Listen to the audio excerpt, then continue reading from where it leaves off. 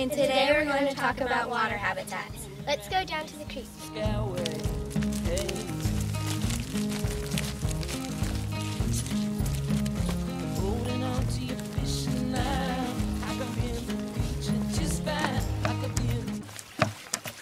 A habitat is a place where a plant or animal lives. Ecosystems can vary in size.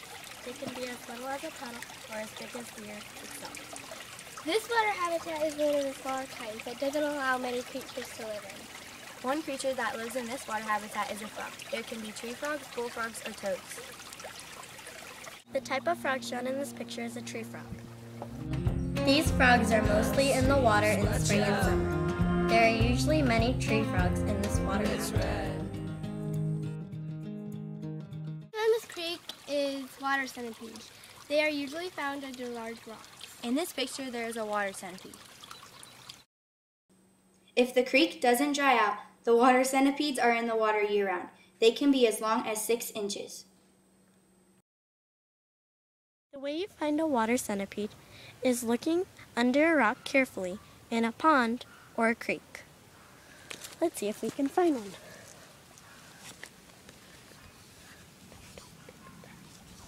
I wonder... No. No.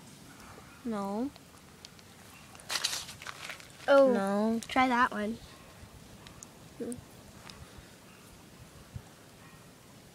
Oh, there it is. Wow! We found one. If you can see, we have found a water centipede. another creature that lives in the creek is a mayfly nymph. In this picture, there is one of the mayfly nymphs.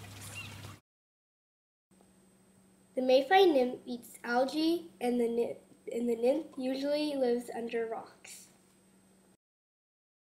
Now we are going to talk about the types of plants that live in a creek. One type of plant that lives in the creek is moss. Moss usually grows on the rocks in the creek water. Some insects use moss as their home. Another plant in this creek water is algae. Some frogs use algae as home to their egg sacs. Mayfly nymphs eat the algae in the creek water. There are some extra details about some creeks. In some creeks, there are creatures that lay egg sacs. In the middle of this picture, it looks like a squishy heart, but it is really a frog's egg sac. Here's another frog's egg sac. Frogs are the main creatures that lay egg sacs in the creek.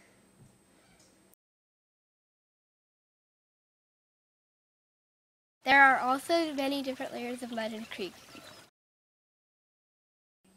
In this picture shown, the ground drops from different levels. Now we are going to do an experiment. We took a water sample from the creek and a water sample from some drinking water.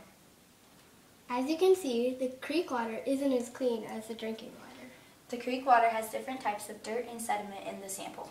The drinking water was clean so that we can drink the water unlike we can for the creek water. Now we are going to talk about water pollution. In this picture, there is oil in the water causing the water to be polluted. In this picture, you can see a good example of water pollution. You can see old tires and boxes just dumped into a creek.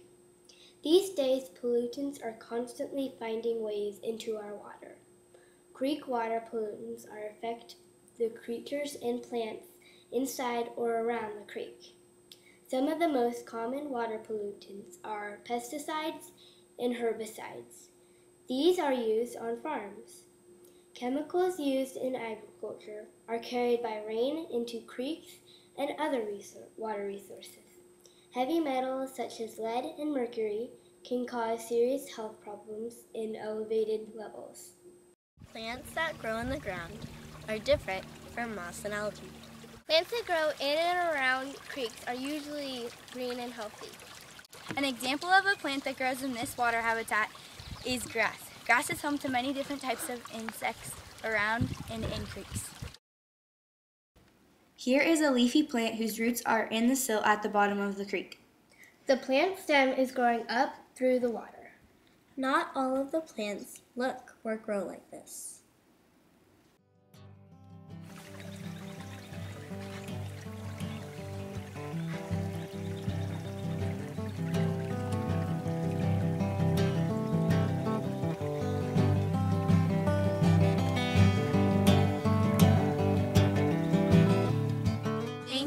watching to learn about water habitats, and we hope you learned something from this experience.